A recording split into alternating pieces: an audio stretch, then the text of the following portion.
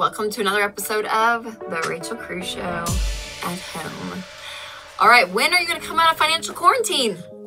That's the question we're going to talk about right now. Some of you might physically still be in quarantine, I guess, depending on your states, what is happening, we don't know. But there is like the physical quarantine and then there's the financial quarantine. So my advice for this whole pandemic has been, if you are going to lose your job, if you have lost your job, if you've been furloughed, to pause everything, stay current if you can with your debts, but focusing on your four walls: food, shelter, utilities, transportation, and then stockpiling cash. That's what I really recommend you do. And that is still the case if that's you out there. But for some of you, you're like, okay, I've been doing that for 60 days, but now life seems to be going back a little bit normal for me.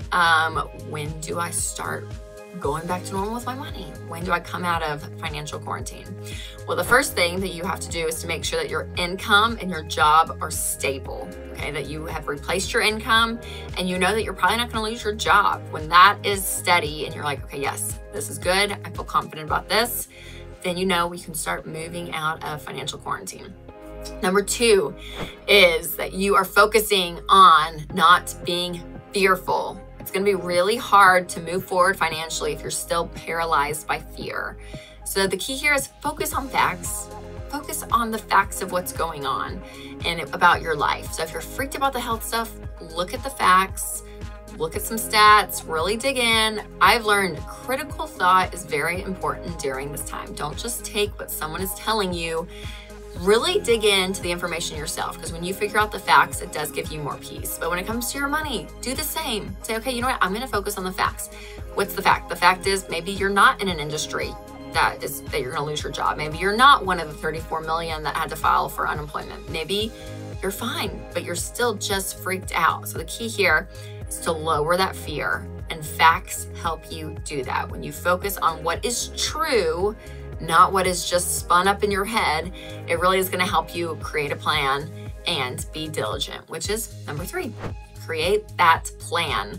This can be everything from the budget. We talk about this a lot, but if you've not done a budget yet, make sure you do that, where you're really intentional with where every single dollar is going. Your financial plan for the month, it's your budget, and you're being purposeful. And it's amazing when you get in control of your income, what's coming in, even if it's unemployment, even if it's from part-time jobs, maybe your normal job. But when that income has a plan and you know exactly where it's going, that is going to give you so much peace and help you get out of financial quarantine. But then also look at your overall plan. Look at your plan for paying off debt. Look at your plan for building an emergency fund. Look at your plan for retirement. And when I say that, I always love timelines. So for getting out of debt, we talk about the debt snowball, but list out those debts and say, okay, this is how much we can pay down per month on this debt right here. We're gonna focus on that. And you can kind of timeline out and say, okay, I think we can be out of debt in 9 months, in 18 months, whatever it is for you, but have that time frame. Same with the emergency fund. Once you're out of debt completely, maybe by that time even your income's gone up a little bit. We'll pray for that, right? And you can say, okay, I can actually have a fully funded emergency fund in 5 months, 6 months, 7 months, a year, whatever it is.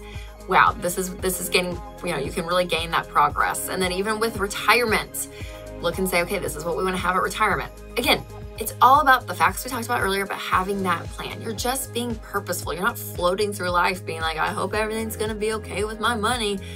I hope I'm gonna turn out okay. No, you have controlled what you can control and you have a plan in place. So that plan is really, really important no matter where you are financially. And number four, when you come out of financial quarantine, start catching up on all of your bills. For some of you, maybe you took the forbearance for your mortgage, maybe deferment on your student loans or credit cards, maybe even your utilities, depending on where you are and the bills that have stacked up. Go ahead and start paying on those. Make sure you get as current as possible so that you're not in debt for longer and that you say, okay, I really am going to attack this, get caught up on all of my bills. And that's gonna help lower that fear and give you peace as you come out of financial quarantine. So whether you're in financial quarantine or maybe you're out of it, no matter where you are, being focused on your money and your budget is still going to be very important. So you can check out my 14-day money finder, and on average, people are finding around $2,000 a year. So make sure to check that out to help jumpstart you into taking control of your money.